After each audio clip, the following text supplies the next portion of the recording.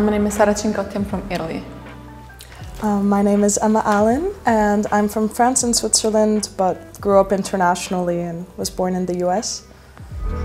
My name is Mickey Drucker, and I'm from Los Angeles, California, in the US.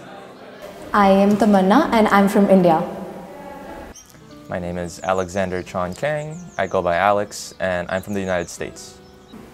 My name is Mariam Bilge. I'm coming from Georgia. So, my name is Mariella, and I'm coming from Malta.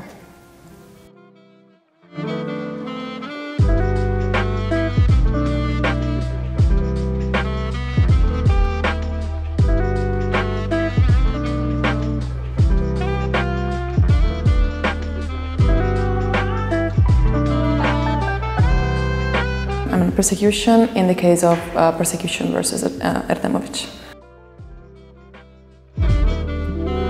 My role at MICC is on the defense team of the Frederick Flick case.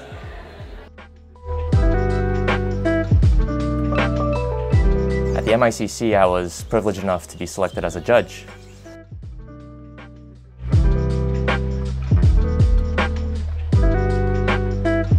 My role at the MICC is working on the press team.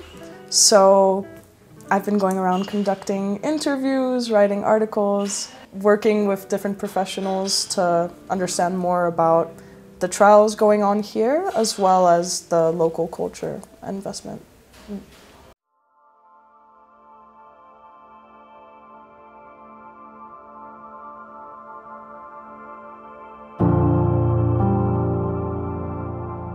Attending the MICC helped me understand international law and international criminal justice on a level that I didn't learn in the classroom.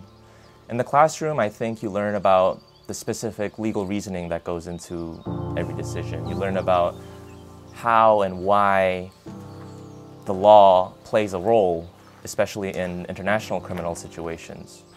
But what MICC taught me more beyond that was how to work with the actual people, my future colleagues in the field, who we have to overcome our own cultural backgrounds, our biases, and communication barriers to work in the field. So earlier, as a law student, I only approached international law and criminal law from the perspective of law, legal elements, and a very restrictive form, I would say. But after attending MICC, I was asked to focus on not just the law, but something that is beyond that, on the narrative that you present before the court, on the greater context of the case, and something that is bigger than the defendant or the victim themselves.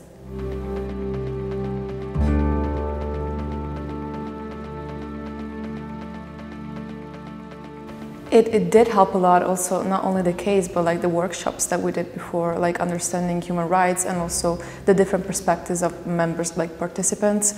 And it's pretty self-evident. I mean, we read the Rome Statute and you apply to a real-life case.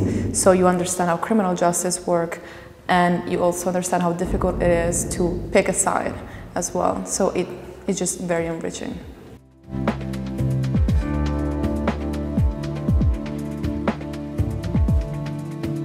So I don't have a law background, and I know about criminal justice, but to be here at MICC and really talk to so many people who are not only invested in the topics that we're looking at, but who have studied law and also understand law in a different fashion than I do has been really eye-opening, because there is a global structure surrounding that and everything sort of does revolve around law. So the work that the ICC does is actually really important on both a symbolic and practical level.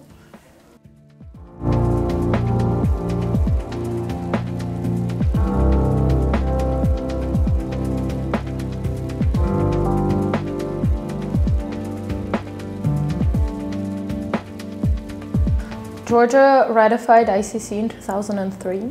Personally, I'm really happy that we're a member of ICC court, because we have a lot of problems going on in the Georgia and a lot of unresolved conflicts since we left Soviet Union. The US is not a party to the ICC, which is, in my opinion, really unfortunate. As one of the big world leaders, I think it's important that the US has a role in the ICC. My country, Malta, is part of the ICC. I'm not familiar with the part that Malta plays in ICC, so I'm not that familiar with the concept and the procedure. India is not a member of the Rome Statute, and it is for multiple reasons. First, a multilateral treaty would only be binding and useful when multiple superpowers are also a part of it, and so unless and until US, UK and other significant powers don't join the Rome Statute, India, I feel, does not see the point of joining it.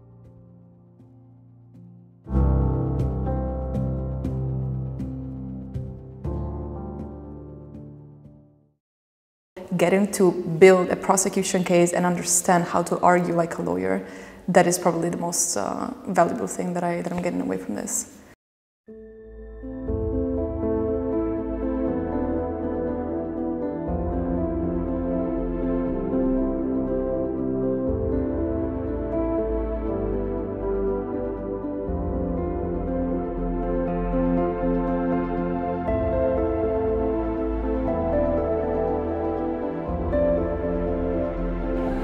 There are a few things that I hope to take away from my experience at MICC.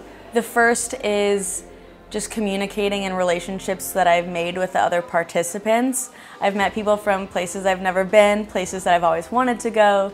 I've met people who have lived experiences and things that I have only learned about. So definitely I hope to take knowledge back home, and better understanding of ICC and the cases before the ICC and also MICC, and also great friendships and great memories as well.